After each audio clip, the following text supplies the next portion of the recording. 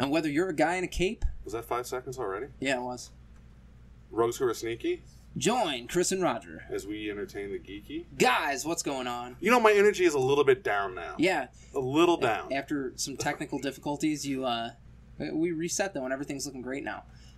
So all right, go. Today, we are at the wonderful North Central Hobbies, and we've got Bill, one of the owners here, who's been in the industry for, longer than we've been alive. A little bit. Oh, yeah, I'm throwing that out there. Oh, yeah, you just had to throw that in there, didn't you? Gotta throw the age in anytime I can, Grandpa. Let's go. Just remember, you used to work for me. I did. This was my first job. I know. Like we've talked about it. Like, yeah, like up the street was my first job. Let me put it this way. You got a paycheck. I can't say you actually worked. You know, you say that, Bill. I busted my ass here, and I remember certain people, Bruce included, saying that was one of the best decisions you ever made. You busted your ass to get here, and then once you got here, you played around, and you got your then girlfriend at the time hold on. to do the work for you. That is not accurate at all. In fact, you tried to hire her before you hired me. No, actually, I didn't. In my memory, you did. Well, your memory's faulty. In my memory, that's exactly how it went down. And then I helped rehab this building. That you did. And I busted my ass doing that. That you did. And me and Dennis had a good time. And you also busted the pipes. No, that was Paul. I'm sorry. You are correct. I cut the board. Yep. I cut the board. You are correct. It was my fault. I do apologize. Yeah, it's all right. Yeah, it's right. Compare me to But Paul. we had a lot of fun. It was a good job. Now I'm up here on Thursday nights running D&D. That's going well. Special events are hosted here once a year. Well, yeah, but that's an invite thing. These guys don't. They don't need to know we about talk Christmas about it in either July. way. That's an invite thing. So you've owned it. You owned it since '99. I know. And before that, you worked here in '85. Yes. How has the store, not really like the store's vision changed since you've owned it, or since you've started here? Oh, well, I mean, the vision has changed only because to try and keep up with the times, because the market has really changed. Such as, I mean, I look around, I still see models and RC cars and the normal stuff that you would expect to see in an old hobby shop. Correct. However, 30 years ago, you'd have a lot of new model cars that would mirror the car manufacturers coming out every year. So you would have those coming out. They don't do that anymore.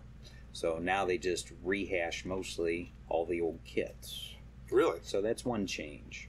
One advantage is they've cleaned up the molds, added more detail to a lot of them. Also, the prices, more than quadrupled since in 30 years. But doesn't that just keep up with inflation? I mean... To some extent. However, there are some of the model manufacturers that think they can get a premium price for their stuff. So, as an example, 7 years ago, there was a line of models that we carried that were average $15. Okay. Now those same kits, no changes by this particular manufacturer, are now $45 to $60. That's a video game. Is exactly. it? That's $60, Chris. What? That's a lot. Okay. Well, are you willing to throw them under the bus? Because now we want to know. Hold on. Do you still carry it Games them? Workshop? No. Oh, okay. Games Workshop's what started this. Yeah. Games Workshop's what started this business model. And actually, Games Workshop is something we won't be carrying after the end of the month. Well, yeah. Are you ditching the paint and everything, or everything? Really? Yep. It's too expensive. Well, no, it's pricey for sure. It's pricey, and we don't have a lot of people in this area that do it, or if they do, they don't come in here. Well, no, but again, I mean, you're the model store. Yes. But how long does it take to put a model together?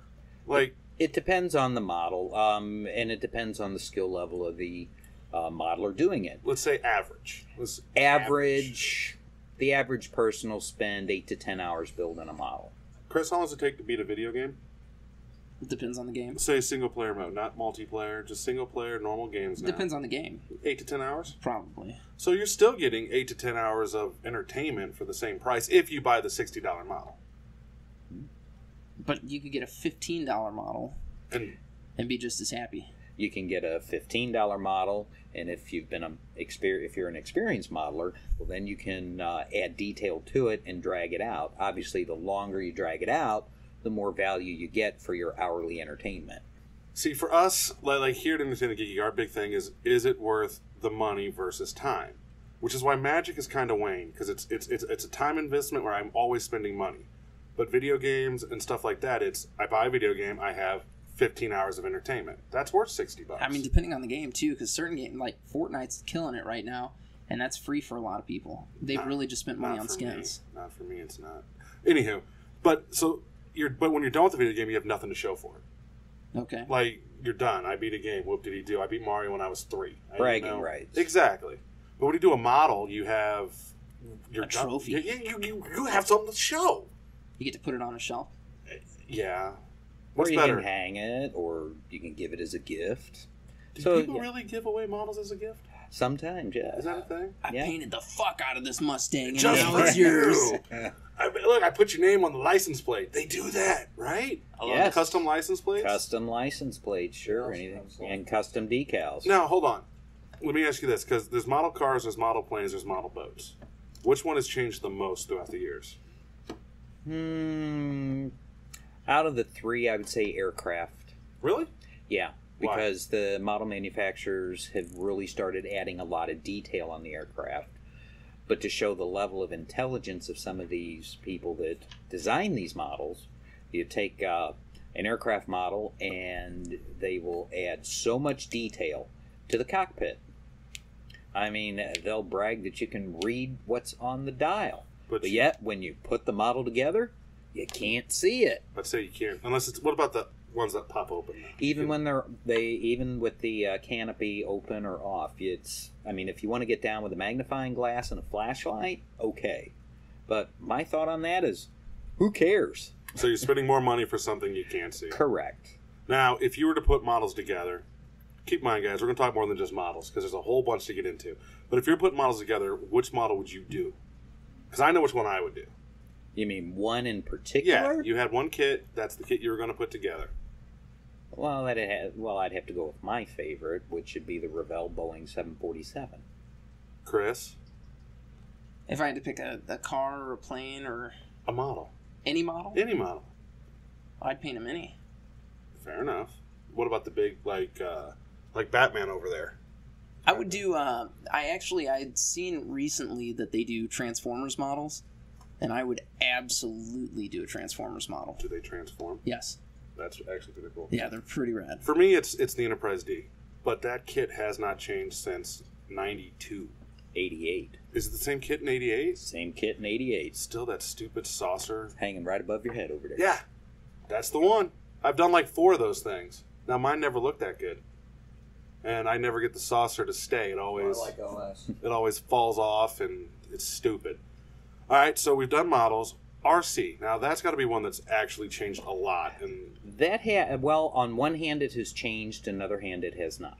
I mean, the basics stay the same, but what has actually changed has been the technology. Does it get more difficult? In some cases, a lot of cases, it's easier. 15 years ago, if you wanted power and speed, you needed a nitro. But now electric? Now the electrics, battery technology, motor technology, the electrics are just blowing the nitros totally off the track. So what's the... I don't want to say top speed because of modification, but average, like if you wanted to go speed, what would you expect to get out of an electric versus a nitro now? If you use a lithium polymer battery and a brushless system, which you can buy the vehicles with a brushless system in them, throw in a lipo battery, you can expect to do over 70 miles an hour. Good God. And what's that scale? 1/10. That's shit. That's fast. That's fucking fast. Like 70 miles an hour? My Kia doesn't go 70 miles an hour. Okay. What about nitro? Because when I was working here, nitro was 35, 40, and then the Fortec was maybe 60 if you were flat surfaced. And that's pretty much staying about the same. So why do nitro anymore? Some people, they like to tinker. They like to work on them, because with nitros, you work on them as much, if not more, than you actually run them. That's true. Where the electrics are just, you can't say they're maintenance free, but they don't take nearly the effort. You charge up your batteries, put them in, off you go. Nice. I had somebody ask where to buy RC cars around here recently, and I was like, oh, you should go to North Central. They actually carry that there. Did he ask where it was? It was actually her, believe it or not. I think she was looking for her kid. Because she asked, she called Miniature Market asking for it. And I was like, you were a far cry from what you're looking for. Are you willing to go to Overland? Like that is odd. Okay, hold on. Now, fuck it, let's do it. The different customers that walk into a hobby shop versus game store. What do you get? Like, what do you get as far as like a hobby enthusiast? Because we'll talk all day about the annoying game customers we get. Keep in mind, no one comes into the store is going to listen to this show, so you're good. Even if they do, that's okay. You know. Well, you know, most of our customers come in; they have a specific thing in mind, so we're a destination store. Typically, browsers do not buy anything. If they do buy something, it'll be, oh, you carry paints. I'll buy a jar of paint to touch up my picture frame. It's the pity buy. Yes. That pity, oh, basically. Look at the cute little store. I got to give you $3 because I soaked up your air. So everybody else typically comes for a specific reason. You know, most of our customer base are really good people. They're understanding that we are a smaller shop than any of the other hobby shops in the St. Louis area. Well, how many, because I know two off the top of my head, but really number-wise, how many other stores like this? All around general hobby shops, there's only 4 of us to my knowledge in the St. Louis area. Schaefer's, Mark Twain, North Central. Checkered Flag. Where's Checkered Flag at? They're down south. I couldn't tell you. They've moved like 10 times in the past 8 years. So okay. I'm exaggerating a bit, but I still don't. And the small, like the traditional hobby shop, and I keep using that word traditional because this, when you were a kid growing up, you thought of hobby shops, and it was the models, the RCs, the trains, the slot cars, all of that stuff. You have more competition than the comic shops do. When you stop at like comic/games. Sure, Walmart carries Magic now, but there's not a Hobby Lobby or a Michaels or even Walmart that is competing with the smaller comic/game stores. Right. So how did that impact the industry, like as a whole? It did for a number of years. But unfortunately, Walmart almost ran some of the manufacturers that we carry out of business. Such as? Estes Rockets is one of them. Really? Walmart started carrying Estes Rockets. Of course, when the first year they carried them, they were, you know, within 25-50 cents of what all the hobby shops carried. Then the next year they were lower. Then the year after that, Walmart wanted them all in nice, fancy, pretty boxes instead of the bags. Which cost more, but they wanted to pay less. And so after a number of years, Estes had to make a decision. Did they want to continue selling to Walmart, or did they want to cut back selling to Walmart and focus more on the hobby shops? Could you imagine being in those shoes, Chris? Well, like Walmart is Walmart. I can imagine having Walmart say, hey, we're going to buy 15 million units from you. And that oh shit moment where you're like, fuck, I'm about to sell 15 million units. And then you have that other thing that hits you, well, okay, now my cost per unit goes up an extra $3 because I have to put it in this fancy box now that I was not using before. But I'm still selling 15 million units. Yeah, but you might not have the profit there at this point. Yeah, no. So these don't cost dick to make, dude. It's a cardboard tube and a hollow plastic top. That goes up really high. There's not shit there. So their cost to make that particular item that they're charging $15-$20 for, is that okay? Yeah, it's average. About $5. Probably not even. I would say about $5. I would be willing to bet if they outsource that, which I know they do, it probably costs them $1 or less per unit. $5. No, not that much. It's $1 or less, dude. But there is a backstory that people don't know as to why the rockets are so expensive and why some of the other items are more expensive. Well, now we got to know. Okay. And that has to come down to they have to comply with government standards. Hold on. Government standards with rockets? Model rockets? Because it's classified as a toy. Right. The plastics that are used, any paints that are used, everything has to conform to where if a kid gets hold of it and puts it in their mouth, it's safe. It's still gunpowder. Like, I want to point that out. These engines are gunpowder. Yeah. That doesn't make sense to But me. you fire it with a AA battery, so it's safe. Actually, the one thing that got Estes the most, that cost them the most money, is on their launch controllers. They have a light on there for arming, so you press and hold the arm button, the light comes on, you know you're ready to launch. The light bulb, the filament in the light bulb did not comply. Estes had to yank out every light bulb out of every controller and replace it with a compliant bulb. Okay.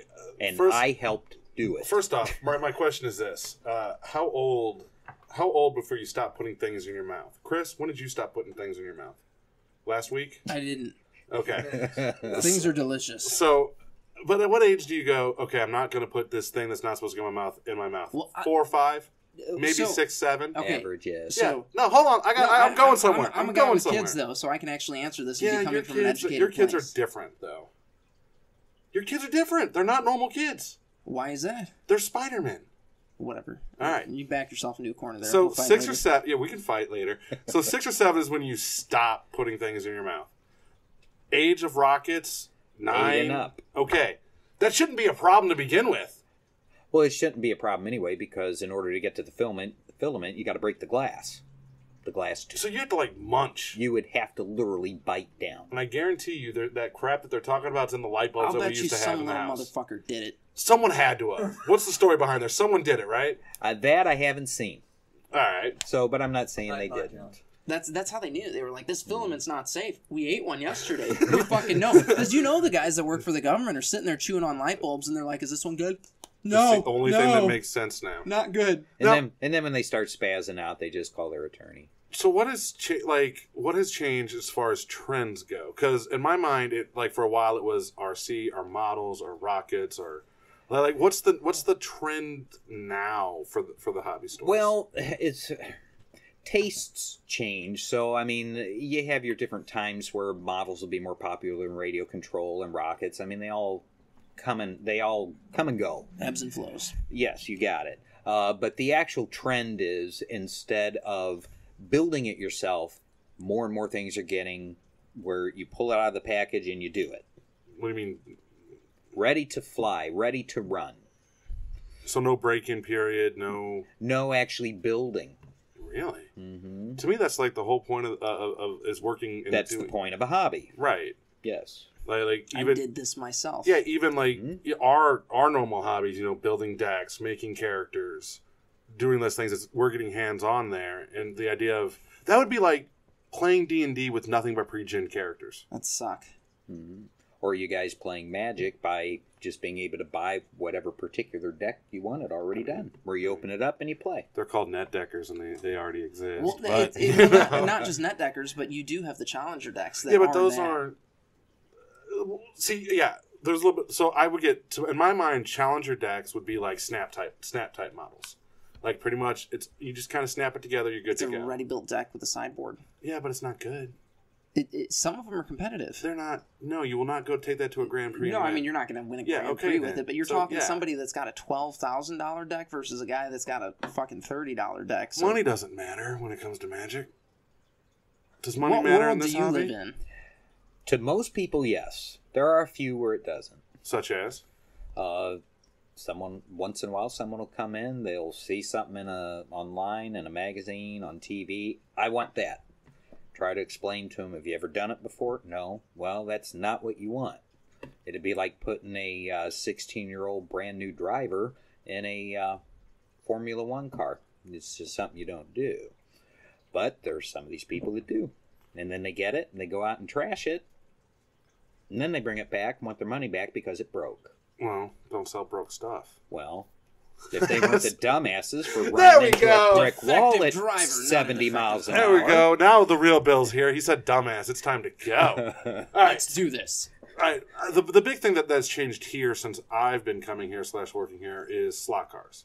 You forgot about air raids. When I was here, there was no slot cars. Like, we would order stuff on Christmas, sell the little starter sets, and that'd be it. Correct. But you've built this whole community around slot car racing. Yes. First off, how did you and Dennis come up with that idea?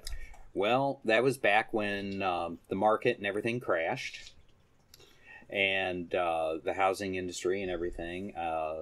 Everybody was hurting, and we knew we needed to do something to keep the store going that was a service as opposed to a product. Okay. And we already had a fairly decent inventory of the slot cars, and we're running the Carrera brand slot cars.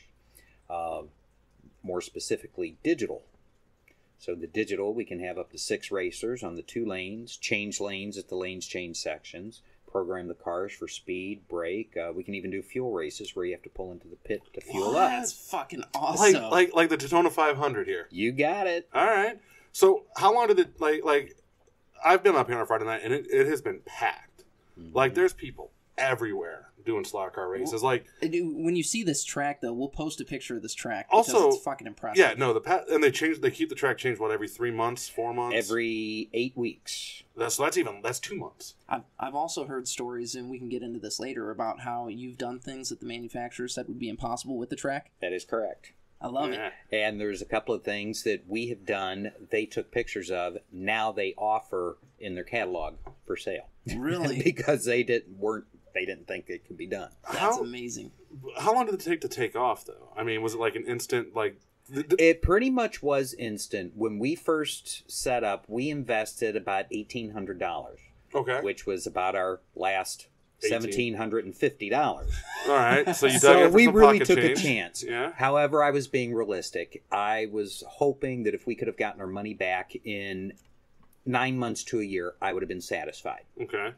3 months later, we had our money back and then some. Fucking right. Yeah, no, up here on a Friday, like I said, and it's a party. It's not just people racing. Like, you got people just hanging out, talking. They get their names called, they go race, they just go back. They're all tinkering. Well, I think that's like a testament to just being adaptive in the hobby industry, and you have to. Because like we were talking about earlier, there are ebbs and flows, and you're going to have times where you guys used to carry Magic, and where that was probably lucrative for a time. And then it got to a point... Well, not really here. I was here for that one. But then you have other times where it's like, all right, we're just literally shelling out money to keep this product here, and the fact that you found this niche that so perfectly fits your business model is amazing. It's been steady for 9 years. That's incredible. So a decade. You're going to do something special for the 10-year anniversary? We'll come up with something. Like, that'll be impressive. next year. Next year. Like, no, but you're the only one in St. Louis that's doing that. Because I remember being a kid, there used to be a store that... We're the only ones commercially. Okay. There are private tracks around, but they are not digital. Okay, so they're the old-fashioned, like you used to get when you were a kid around the Christmas tree. Yes, and they're analog tracks. Okay. Although they are different scales, but we run the 30-second scale. Now, something that I want to know, because it's been a minute, is Pine Car Derby still a thing for the Boy Scouts when they do it? It is. In this area, it's not as popular. Okay. Quite frankly, people don't want to spend the money on it. You get a free box. Yeah, and but they complain about having to buy the paint and buy this other stuff for it. And people complain a lot, Chris. And quite frankly, in our area, I think it cuts into the parents' beer, cigarette, and lottery ticket money. That paints a wonderful picture. Said it. Damn. Fuck you, parents. You and your Liggett smokes and your Natty Light beer. What? Oh my God, Bill just painted the best picture for the area we're in. Yeah, that was. Well, whoever said Texas was a whole other country has never been to Overland. I mean, that's true. I mean, yeah. Now, hold on. All right, we're gonna switch topics. Not switch topics, but change gears a little bit, because there's also other things that North Central does that I don't. When I was talking about opening the store back in the day, there was a lot of things I took from you and Dennis, not in the what to carry, how to run a store thing, but the how to ingrain yourself in the community. There's a lot of things you guys do as store owners for Overland, the city that you operate in and live in, that goes well beyond what a normal shop would do. Yes. Like, you just put together this whole fishing derby. Yes. For Overland. You do the hayride. When they have the Lions Fair, you guys are down there. Like, you closed the store down. Yes. Which in effect means you're not making money that day to contribute to the community. That's correct. Why? Why not? You're closed on a Saturday. I mean, that's business sense. Tax break? Like, yeah. No tax break there either. Oh, shit. Well, because, yes, we're in business to make money, which we really don't. But you know what? Sometimes you got to step back, look past the dollar right in front of you, and do what you can to help out the community. And if you can come up with something like, we started the fishing derby with one of the guys from the city of Overland. Name is Chuck Boone. He had always wanted to do a kids fishing derby and never could get it to go anywhere. Well, then enter Dennis and I, two loudmouths. You know, we open up our mouths and push, and next thing you know, we have a fishing derby, and we just had our 13th one yesterday. So it's 13 years of the store being closed. How's the turnout to you? We average between 100 to 130 kids every year. Holy shit. And like, this is the lake where I got married, Chris. Yeah. So it's that small little lake. It's not like this is a lake that... So people are basically shoulder to shoulder around this tiny pond. Mm-hmm. Yeah. That's awesome. And we get a lot of support from the community. We solicit donations from other business owners. They ask, what levels do you do? You know, I can't afford a $500 level. Yeah, neither can we. Whatever you want to donate. If you want to donate $5, $10, $20, I don't care. And then we have T-shirts made. Their name goes on the back of the shirts. And then we also have a sign made that's posted the day of the Derby. That's awesome. So... Yeah. That was one of the things I took out. Was if I was to ever open a store, was ingrain yourself in the community because the community will back you. And that's one thing you guys actually do really well. And I don't know if you get a thank you from Overland, but I saw the pictures yesterday on Facebook. I know the hayride. I know all the hard work you guys do that's outside of this. And it's not like you're out there saying, come shop at North Central. Here, look at what we do. Look at all these models and RC cars and all that good shit that we have. It's, hey, we're part of the community. We've been in the community for 30 plus years. We're giving something back. We want to keep the tradition of like the hometown, hometown. I guess that's the best way to put it. Even though your parents spend all your money on cigarettes, beer, and lottery tickets. And you said you hope that Dennis and I get a thanks. Well, 2 years ago, about 4 years ago, the city of Overland started Citizens of the Year. Okay. And they wanted Dennis and I to be Citizens of the Year, but they didn't know which one of us to pick. So 2 years ago, they came up with Business Citizens of the Year. Oh, that's awesome. To where if you are a resident and you own a business, so that is separate from the Citizen of the Year. Okay. We were the very first. It was actually developed so we both could get the Business Citizen of the Year award. Well, that's good. Awesome. And that's from the city, and that's from the local Overland Business Association, the different committees through the city. Did you tell them not to charge you taxes anymore? Because I'd have been like, we're tax-free, right? For like at least a year, no taxes? I wish it worked that way. I mean, I'll pay my state and federal, but none to you, right? We're good. We're a non-profit. Yeah, you got that right. That's a hobby shop. Yeah, we're a hobby shop. We're probably the poorest business in Overland. Well, there we go. Now, a little bit to that. I mean, you have seen the boom, the bust, the boom, the bust of this industry more than once. Yes. Carmen and Tom had it before you in the 80s, and it was booming, and then it dried up, and then it boomed again, and now we're in the middle of a down spot here. And it's odd to me that like our hobby, what mine and Chris consider to be our thing, is booming right now. You know, comics, games, all that stuff is just booming to where it's actually oversaturated here. But these small type stores where I remember, you know, doing stuff with your dad or your mom or your grandparents, the models, all that stuff is kind of shrinking. Do you honestly see a way for the industry, not just the store, but the industry to pull out of it? Quite frankly, no, because the younger ones coming up aren't interested in this. All they're interested in is looking at their phone or messing with their hands with their video game controllers. So is there a way to stop that? Like, if you were in charge of Revell, how would you adjust? Yeah, how would you adjust to the time? One thing I would do, which Crayola did, which I really thought was a cool idea. They came out with a coloring book with special crayons. You color them up, download the app on your phone, take a picture of your artwork, and it animated it on your phone or on your tablet or your computer. Did you That know this? was No, I didn't totally know this. cool. Where the hell is that at? Yeah, you got millions of dollars for fucking development. I will buy a coloring right book now. right now. No, so Something like that. Take the traditional model, then develop like an app to where you could do your own video game. You could do your own movie scene using your model. So adjust for So basically, technology. yeah, you take all this time, you build this model, and then you get to you're the only one with it too. Instead of putting all the money and technology into the model itself, because I mean, face it, there's really only so much detail that you're gonna see anyway. We talked about that earlier. Gives a shit about, because part of it's just, can you paint it to look good? Right. So invest in technology to bring it into the 21st century and beyond. So why aren't they doing it? I'm just a dumb little hobby shop owner. So what do I know? But yeah, I mean, that's fair. But you also came up with this brilliant marketing scheme to pull yourself out of basically the 2008 market crash, and it was, we'll fucking play the slot cars. We've got this. We'll take our last couple of bucks, and you were right. We took a chance. We didn't know. And that's awesome. It worked.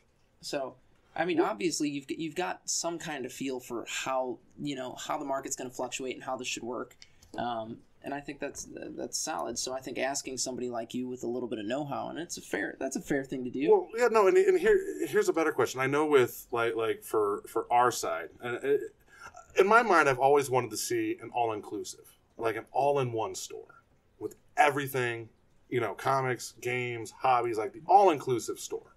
That to me is like heaven. Because as much as I don't do a lot with this hobby, I grew up. I just touched my mic. I grew up doing this stuff. Even before I started working here and knowing you and Dennis, I remember being a kid with my dad doing police cars and doing all that stuff. Where was I going with this? I had a whole wonderful thought. I'm just thinking of the slot track right now. Yeah, what do you think is on the horizon? Because that's what it was. We have manufacturer, they have conventions, they have manufacturing things where they talk about products coming out in the next year, and they talk about the future of 5-10 years down the road in the industry. We have those too. Okay, and we know what's going in our ways. D&D 6 edition's coming, more Magic. They're integrating more of the cards into tablet form to where you can play games on the computer, and that board games are becoming more digitalized. What is coming in this industry that gives you that they get it, that they know it's time to change? The only thing I see coming is the end. Wow. I don't mean to be Bleak. I don't mean to be a downer about it, but a lot of the manufacturers have been bought and sold over the years, and a lot of them are nothing but bean counters now. Okay. So Games Workshop, take note. You were part of the problem. They don't look past their checkbook. A lot of them don't really care about quality. They don't care about people, they don't care about putting out a quality product and marketing to her having a good time. They don't think back to when they were kids. Interesting. If they would think back to when they were kids, when they would go into the train store with dad or with grandpa, and the excitement of getting that one train car that you wanted, or that one slot car that you wanted, or that one model that you really wanted. Kids don't do that today. I really don't. Chris, you're gonna take over. That one hit me deep. No, that's fair. So it's funny because I actually watched a documentary on Netflix called The Art of Fun, and it was the rise of Funko. And basically, the way that company was started, the owner made bobbleheads, and it was something that he was stoked about because he loved all the old school mascots and stuff like that. So that's basically what he started with. And when you say they don't give a shit about it, like, that does matter, because the Funko guy showed it. Who the fuck cared about bobbleheads? And then, I care about bobbleheads. I'm a collector, blah, blah, blah. So you start building this cult following almost, and if these guys gave a shit about what they were doing and less about that bottom dollar... hold on. I'm totally cutting you off, and I don't care. What? Deal with it. Because what has caused the board game resurgence in our industry, in our hobby, our side of the things, is not manufacturers. It's not because Fantasy Flight puts out good games. It's not because Descent. It's not because Settlers just took off. Settlers has always been good. You have those independent companies doing the crowdsource, the funding. Like, that's honestly what has saved the board game industry. It's helped, but it's a little more than that because people crave social interaction now. Do you think that that's something that you know, RCs or slack cars or model rockets or the traditional hobbies can embrace?